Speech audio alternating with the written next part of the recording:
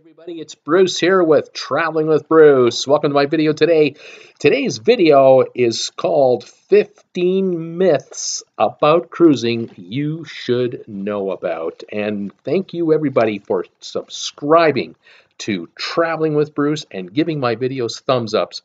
I really appreciate them. If you're thinking about going on a cruise, why not join Traveling with Bruce? We're going on a group cruise next year in December 2020 on the Harmony of the Seas. Ambren Travel will take care of all of the arrangements. Just click down below for a description and a link to see a video all about the cruise coming up and how to get in on the fun. I'd love to have you join me. All right, let's talk about 15 myths of cruising that you should know about. A lot of people think that these are true things that actually are going on cruises. Not really. Here's number one. People think that cruises are crowded.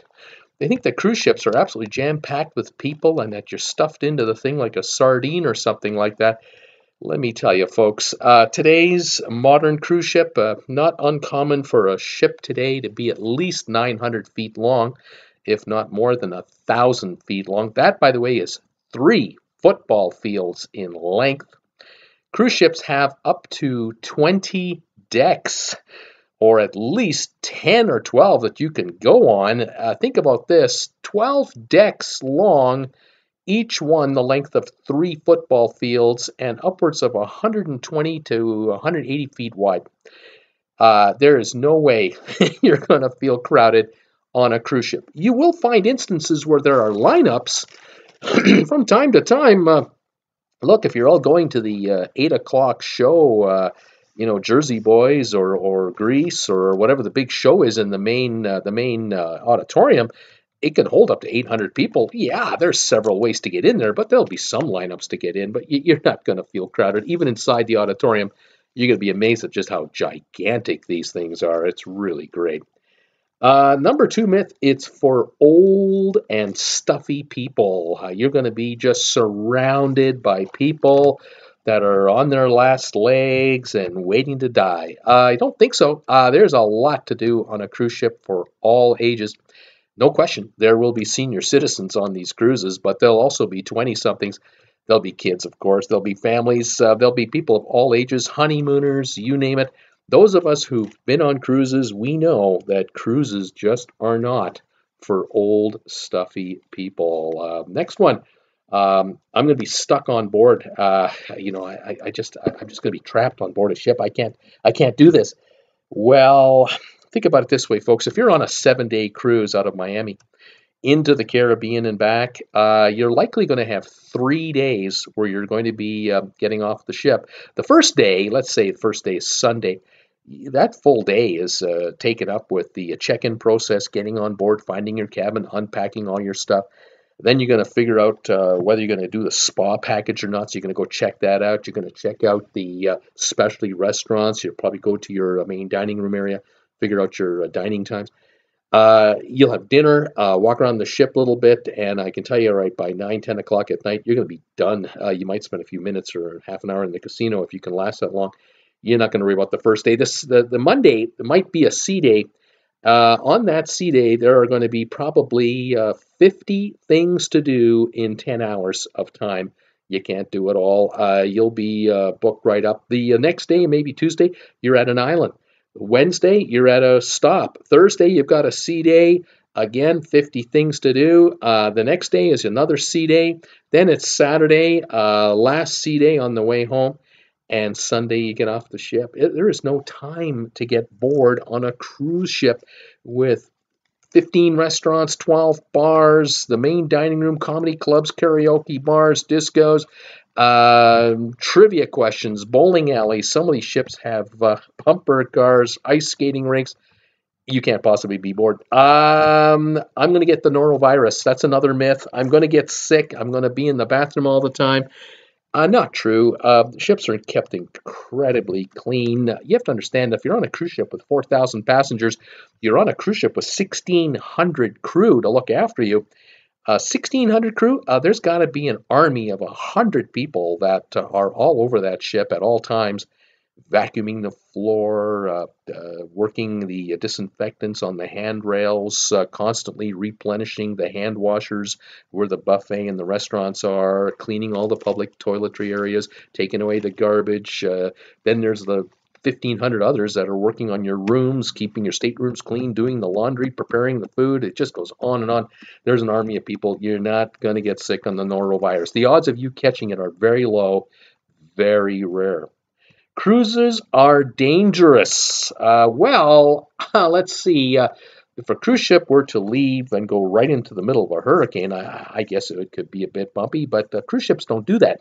Cruise ships have radar systems on board, and they have their head office meteorologists telling the captains and navigators at all times what areas of the ocean to avoid. They know the itineraries of every ship, constantly monitoring satellite positioning. They know exactly the wave heights of the waters that they're going into. They know the wind speeds. They know the systems that are coming through. Cruise ship itineraries are not dangerous at all. They're quite boring, generally speaking. Although it makes for great media when you can get a nice wave going beside a ship. It always makes for good media because it's rare.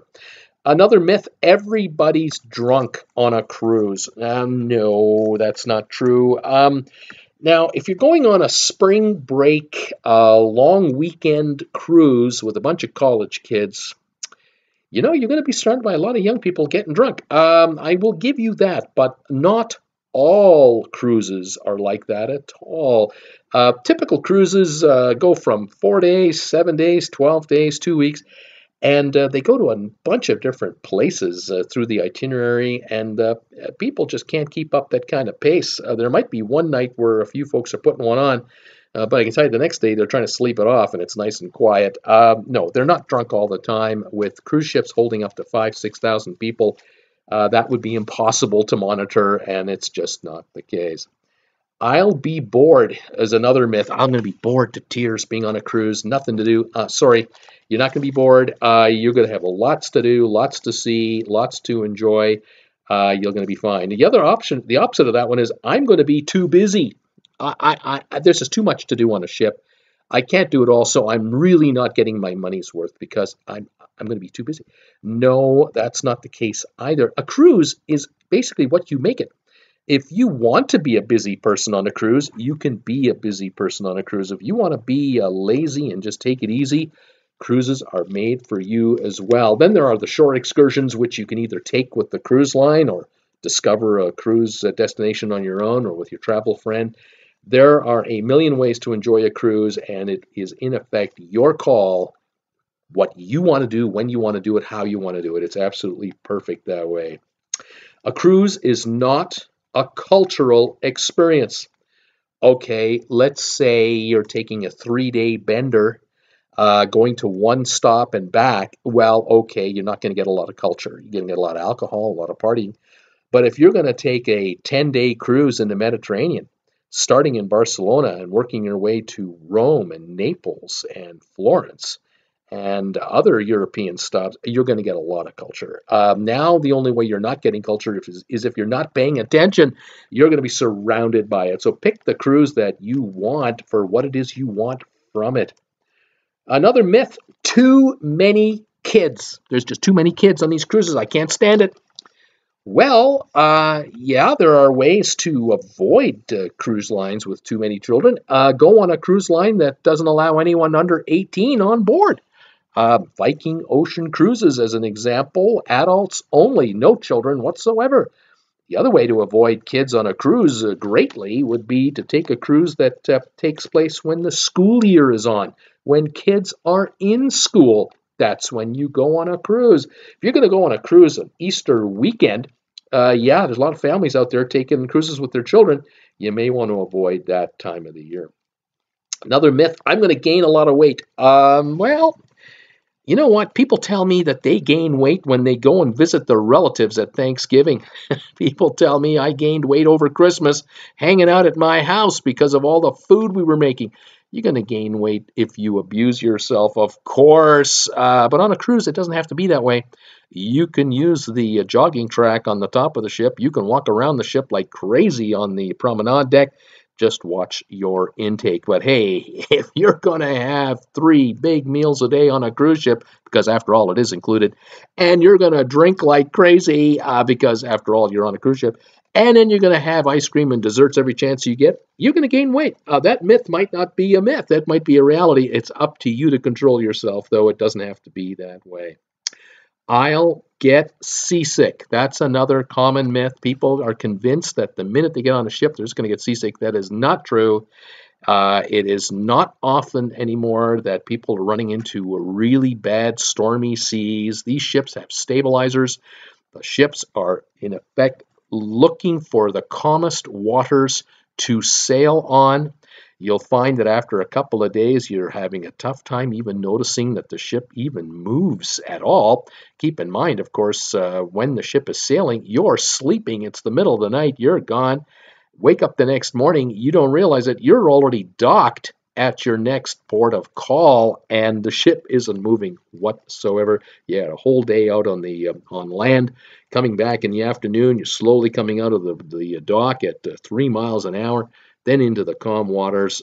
It's unlikely you'll get seasick. But if you do feel queasy, don't worry. In the stores on board the ship, they have all kinds of remedies for motion sickness. You can always visit the medical center on board. They will take care of you. You're not going to have a tough time with that.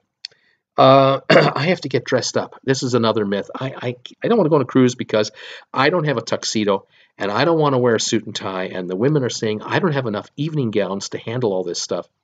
Not true. Cruise ships today are not like the kind of cruises we see from the movies. You remember the movies when people went on a Titanic and you saw the guys in black suits with the black tie events and the butlers everywhere.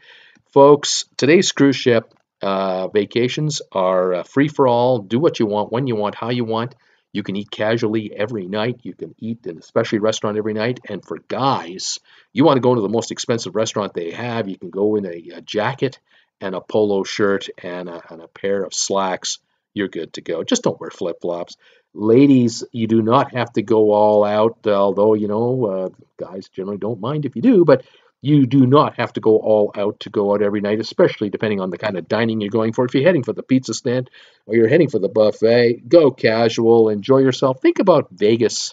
You dress on a cruise ship like you dress for Vegas. Sometimes in Las Vegas, you are just hanging out in the casino, hanging out in the hotel lobby area and with the slot machines.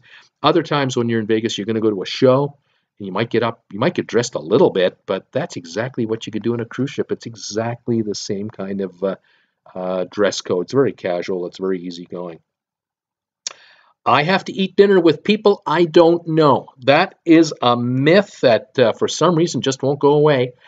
If you're a single traveler, you can travel on your own. If you're a couple and you want to be by yourselves, you can go into the restaurants, any of the establishment restaurants, any of them, and say to the person who's going to seat you, we just want to sit by ourselves.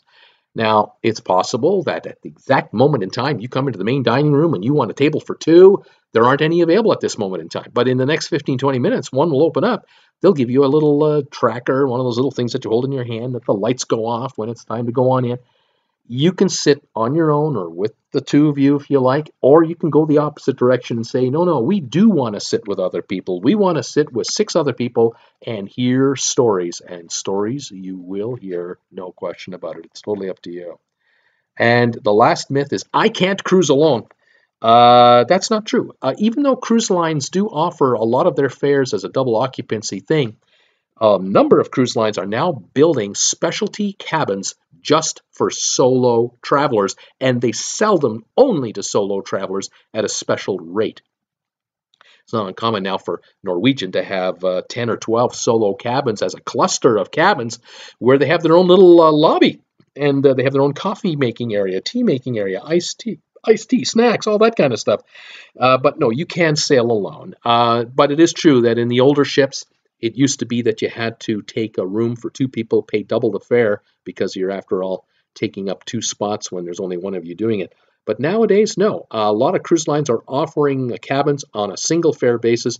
You just have to call the cruise line, talk to them directly, and let them tell you what they've got. Otherwise, do what I do. Call the travel agent. Call Ambrin Travel. You'll see the link below. We have a travel agent for this channel. Talk to the gals at Ambrin. They will help you if you're a solo cruiser. If you're also a handicapped cruiser, you have disabilities, they can also handle any disability cruise you're looking for motorized scooters or wheelchairs or that type of thing. Give them a call. They'll take good care of you. There you go. 15 myths that have been proven to be untrue. I hope you enjoyed it. If you did enjoy it, please give this video a thumbs up. Consider subscribing to my channel. Hit that bell notification icon. You get an alert every time we do a new video. And join us for our group cruise on the Harmony of the Seas in December 2020. We're going to Coco Cay. We're going to St. Thomas. We're going to St. Kitts. We're going to have a lot of fun, and I'd love to have you join us if you'd like to come on by. All right, this is Bruce with Traveling with Bruce saying thanks for joining me today, everybody. We'll talk to you next time. Bye for now.